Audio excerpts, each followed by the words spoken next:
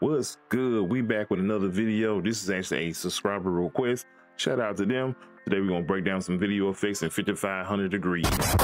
Now before we get to the rest of the video, real quick, I got a new transition pack I released. It's actually a demo pack with 3 transitions, and the full pack is $7 with 11 transitions and 6 sound effects if you want to help support the channel. Otherwise, if you could hit that like button, if we can get this video to at least 100 likes, I'll truly appreciate it. Without further ado, let's get into the video. Now the 5500 degrees video mainly used 2 effects, a speed ramping and a quick zoom.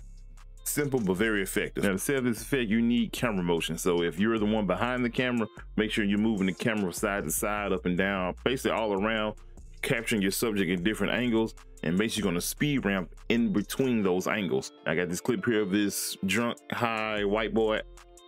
I swear these folks on these stock clips look crazy. But we're gonna use it because it has a little bit of a camera movement in it, and I can kind of make the video effect work. All right, we're calling it a quick audible. I actually found a better clip. So I'm actually go through here and find different camera angles and motions that I want to apply the effect to. The default of this effect is not mapped to any keys. So if you go over here to the right, to upper left hand corner, I'm sorry, and click Davinci Resolve, click on the keyboard, customization, go to search and type in retime. You're looking for retime curve. A retime curve, like I said, is not mapped to anything. I got it set as Alt-R, but you can set it as anything you want to. Otherwise, you have to right click and go into the menu and look for retime curve. And once you do that, you'll actually bring up retime frame, hit the drop down arrow, and then click retime speed and uncheck frame. And you just want to click away. And so you want to find, like so right here, the camera kind of zooms out a little bit before, or kind of somewhat focus it on him here. So what I'm going to do is I'm going to hold Alt on the keyboard, and I'm going to click on this little red line here. I'm going to go back to about right here where you start pointing his finger, hold Alt again, and click the button. Well, on the timeline, I set another keyframe. Then I'm going to move my cursor in between those 2 points. You see here that the cursor actually changed design, and I'm going to pull straight up. And this little line here is representation of the speed increase. Right now it's at 300%. So if you play it back, that's cool. If you want to go a little bit higher, you actually go over here and highlight the numbers and then slide to the right. It'll increase even further. Right now it's at 530. That's pretty much good enough for the video. I'm gonna click on the keyframe. I'm gonna change from, it's linear right now, going straight up and down. I'm gonna change it, add a little curve to it, creating a little ease in and ease out. Once you play it, now you notice it doesn't have any motion blur, so we're actually going to adjust that with a adjustment clip. Now if you want to, you can close this down.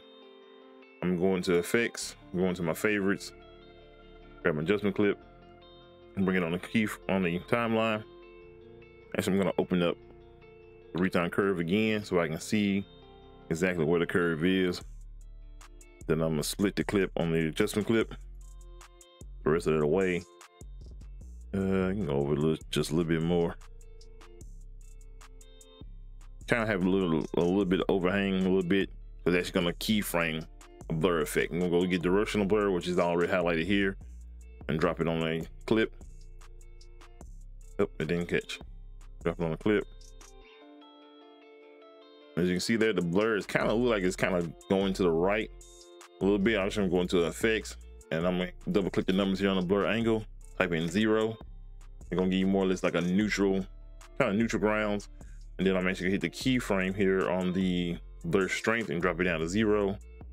And get back to the, probably about the midway point. Crank it up, not too high. And get to the end. Go back over 1 frame and drop it back down. It's a real quick little keyframe effect. For the quick zoom effect, you're gonna grab another adjustment clip, drop it on your timeline. You more or less want to drop this anywhere it's like a base hit. And basically what you're gonna do is take the adjustment clip, you're gonna go into fusion. You're gonna grab your transform node. Now you can just keyframe size if you want to and just kind of create this little quick punch in using keyframes, but I'm actually use atom curves on this one. I'm gonna right click on size, I'm gonna modify width, atom curves. I'm going to the modifiers. The scale set at 5, I'm gonna change that to 1. And the offset, I'm gonna change that to 1 as well. Time speed, I'm gonna change that to 3. and play it and get a little quick zoom in. Now to get the zoom out, the zoom in, zoom out effect. First, I'm gonna change the curve from linear to easing. Let me use shine for this, and then I'm gonna hit mirror. And that's gonna actually give you the punch in, punch out real quick. Then I'm gonna go back into tools, settings, motion blur, crank it all the way up. You can change the shutter angle if you want to, but I'm just leave it at 180 and crank this up to 10. And that's gonna give you the quick zoom effect. Well, looks like a finished result. Got a speed ramp and got the little motion blur there. Then got the quick zoom.